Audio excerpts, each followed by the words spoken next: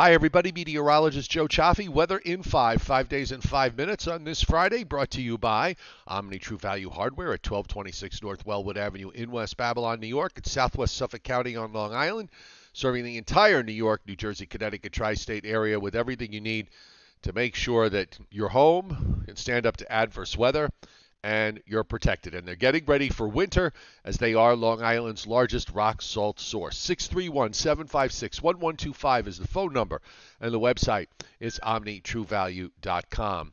So let's get going here with what's left of Nicole, which is now really pretty much just a sort of amorphous low that is moving through North Georgia and heading up the west side of the Appalachians. You can see the rather large cloud shield that has evolved now from what was once a tighter-looking tropical system, but this typically happens as they move northward.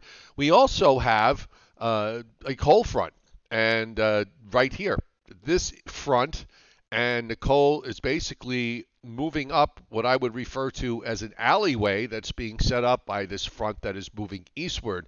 So between the two of these systems, we are going to get into some rain. You'll notice that this morning we're seeing lightning flashes all over the place off the Carolina coast with thunderstorms extending up into North Carolina. So that's one of these arms of moisture that is lifting up northward along the eastern seaboard. And you can see it here on the wide view of the radar. Our area from eastern Pennsylvania to southern New England is basically going to be dealing with these bands as they move through.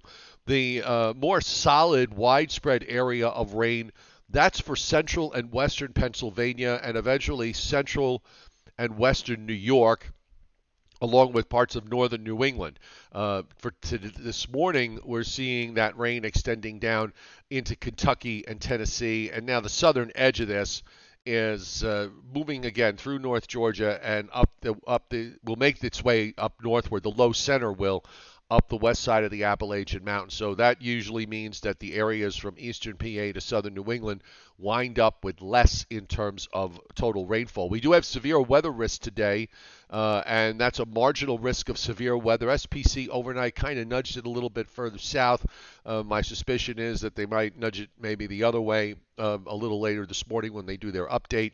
Marginal to slight risk from north central New Jersey down into South Carolina. And by the way, that marginal risk zone comes with 2% tornado risk, and in the slight risk zone, it comes with 5% tornado risk. So I would not be at all surprised if we do see a few things spin up.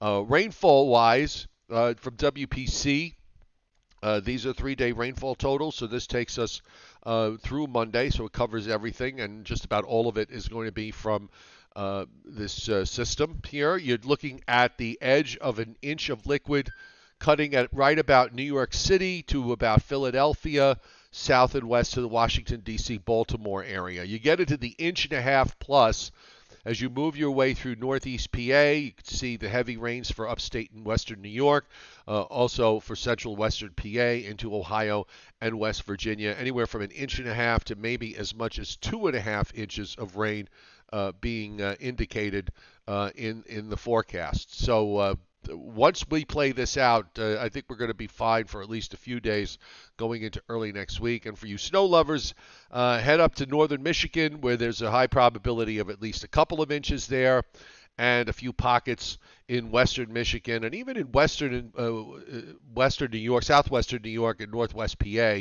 There's a 40 for 50% chance of some lake effect snows this weekend that could produce a couple of inches. So it's a fairly straightforward forecast here.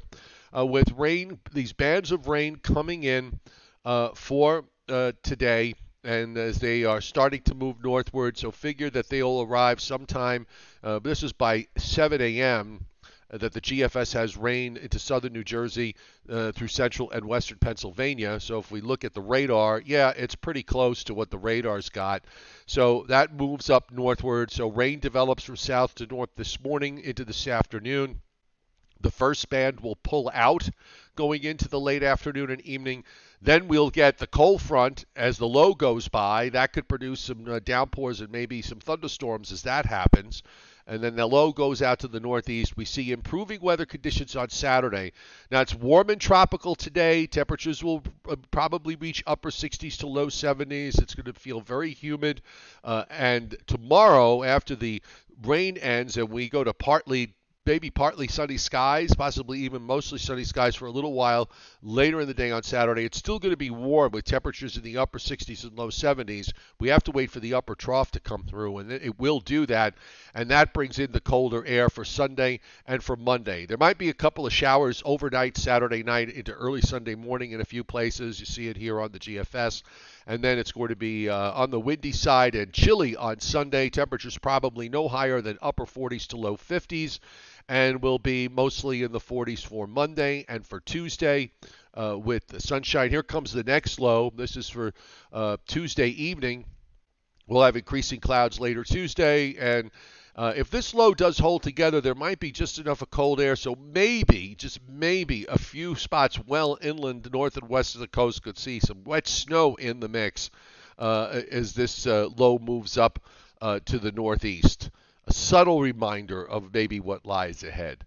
Weather in 5 brought to you by Omni True Value Hardware at 1226 North Wellwood Avenue in West Babylon, New York. 631-756-1125 is the phone number, and the website is omnitruevalue.com. So get ready, because the radar is fairly loaded, and we will update our forecasts on the website, and of course for Patreon members on the subscription site, that's on its way.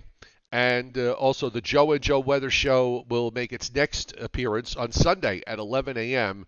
And if the weather gets a little rough, I may pop on tonight. By the way, we do have wind advisories up. I should have mentioned this earlier, but we do have wind advisories up for the coastal counties of New Jersey and for Long Island, extending northeastward from there. And that is for tonight into tomorrow morning. The wind advisories also extend. Let me just check here to see if they extend up into the Boston area, and they actually extend across southern Connecticut into Rhode Island and southeastern New England. They'll have southerly winds, probably gusting to 40 or maybe even close to 50 miles an hour for a brief time during the overnight period. So maybe I'll sneak on tonight. We'll see. Have a nice day, and hopefully you'll have a great weekend.